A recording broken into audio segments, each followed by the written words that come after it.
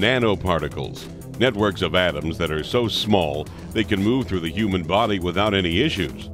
Inadvertently when we breathe in fine dust, and deliberately when we ingest drugs that are prepared with nanoparticles. Yet since when are human beings able to enter into the tiny world of nanoparticles? In general, we assume that the nano world began when we were able to see it, for instance with the electron microscope. However, I believe that especially in medical science, the nano world began much earlier. For example, during the use of liquid gold. This gold in water was used for all kinds of therapies. Back then we didn't know that the gold is nanoparticles and looks like these ones here, so it's actually red. However, we knew that it could help with rheumatic pain, for example.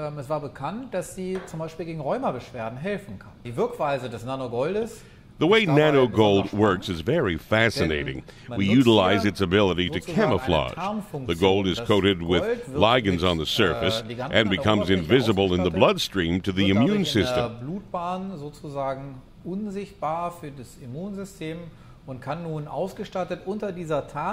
With this camouflage, you can now enter a target area and mark it or systematically destroy the area with radiation. Dann diesen Ort gezielt zerstören. There is far more nanotechnology and medical technology than one would expect. There is the anti-infective coating of medical devices, for instance, all the way to implants. At least as exciting, though, are implant surface coatings.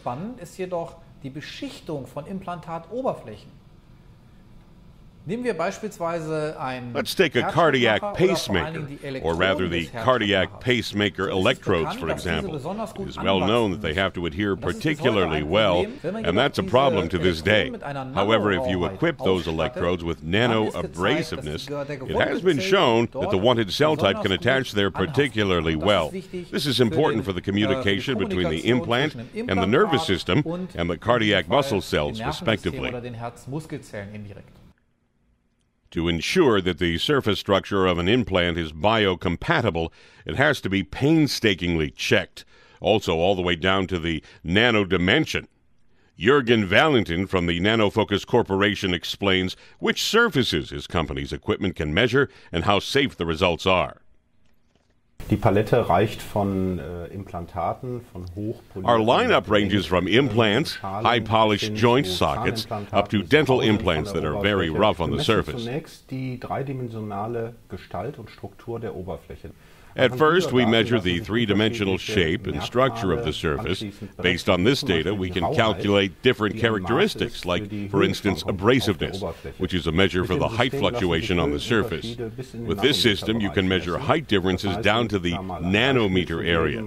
That is to say, and to name an example, even the most subtle tool marks and scratches can be made visible and measurable on high-polished hip joints.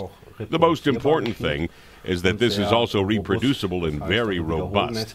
That is to say, repeated measurements always show the same clear result. The standard practice is to check and secure the accuracy of this process by means of calibrated normals.